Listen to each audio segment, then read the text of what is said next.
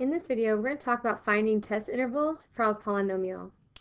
Now, in order to determine the intervals on which the values of a polynomial are entirely negative or entirely positive, we're going to use the following steps. We're going to find all the real zeros of the polynomial and arrange the zeros in increasing order, and these zeros are our key numbers of the polynomial. Then, we're going to use the key numbers to determine the test intervals. We'll choose one representative x value in each test interval and evaluate the polynomial at that value. If the value of the polynomial is negative, then the polynomial will have a negative value for every x value in the interval. And if the polynomial is positive, then the polynomial will have positive values for every x value in the interval. So let's do an example to help us really kind of understand what this process was saying to us. So we're going to determine the intervals on which x squared minus 3 is entirely negative and those on which it is entirely positive. So in order to determine that, we're going to factor our quadratic.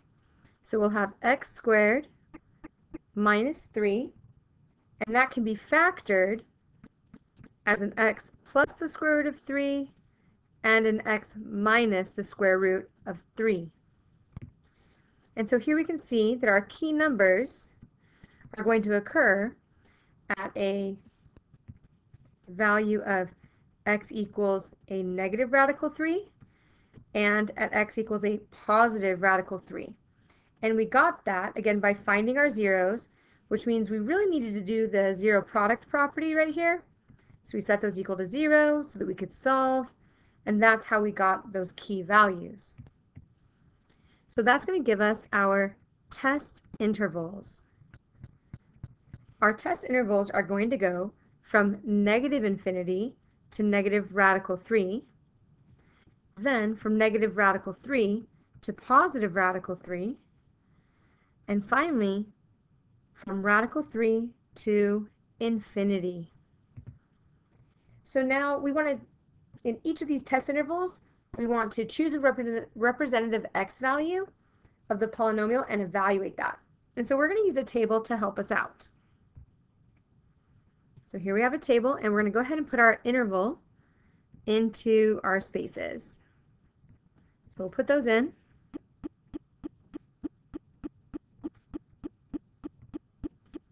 And then we're going to pick an x value. So a number between negative infinity and negative radical 3 would be the number negative 3. A number between negative radical 3 and positive radical 3 would be 0. And a value between radical 3 and infinity would be 3 or even 5. So we're going to go ahead and now we're going to find the value of the polynomial. So we're going to plug in our value. So we're going to have, oops, that should be a 3 right there, and see what we get. So we're going to do that for each one. So we'll start by taking our value negative 3. And when we plug negative 3 into that, we'll get a value of 6. And here we see that 6 is positive, and so that tells us that the sign of the polygon there is positive. When we plug in a 0, that gives us an answer of negative 3. So here we see that our sign would be negative. And when we plug in a 5, we get a value of 22, which is positive. So the polynomial has negative values for every x that is in the interval negative radical 3 to radical 3. And it's positive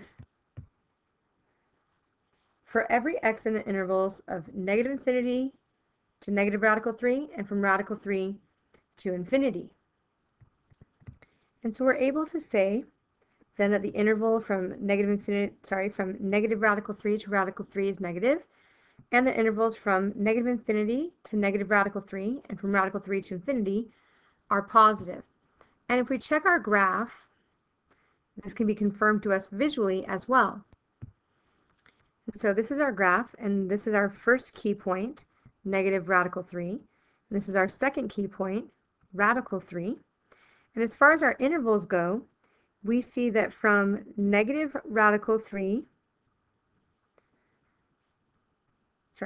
infinity to negative radical 3 is going to be this space right here.